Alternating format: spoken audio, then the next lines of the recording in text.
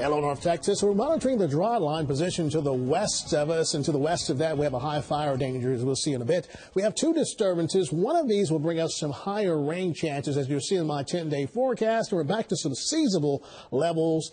We're going to say goodbye to those above normal temperatures. So here's the position of the dry line. This is four sections of at least western Texas into the big country, and that's where we have that elevated fire danger because they're in a dry air mass.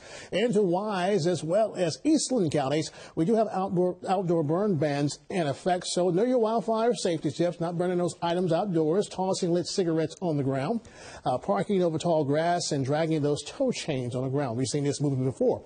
Now we have numerous storm systems positioned into the western United States, but with that southern jet stream a little bit active, those disturbances will move our way via the west to the east. Therefore, disturbance number one arriving on Monday evening. I have the rain chances at 20%, a little bit of a break into Tuesday. Now, Wednesday evening, this will be the stronger disturbance, increasing rain chances for Thursday up to around 40%. And then finally, that disturbance will move out of the area by Friday morning. So here's disturbance number one. Notice most of the precipitation with this will be to the east of Interstate 35E. That's to the east of Dallas, maybe 4400s into Mineola, 400s in toward Van Zant and also Henderson County. Here's that stronger disturbance, and notice picking up over an inch of rainfall. Some folks picking up 2 inches, and we do need the rainfall across North Texas. So tonight, we wake up on your Sunday morning, 59 degrees. Some surrounding areas could see the mid-50s, but we'll see that afternoon high above the normal high of 64 degrees at 82 under a mostly sunny sky. So let's spell it out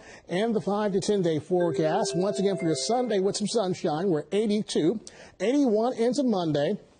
There's that first disturbance with those rain chances Monday night at around 20%. There's that break into Tuesday. Election day looks pretty nice, 78 degrees.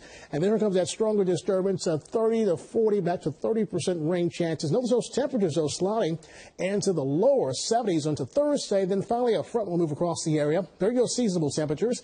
By Saturday into Sunday, highs into the mid-60s. And then with that wind turning around to the south, highs back into the lower 70s. Of course, that's a check of your forecast, everyone. Make it a great Sunday ahead.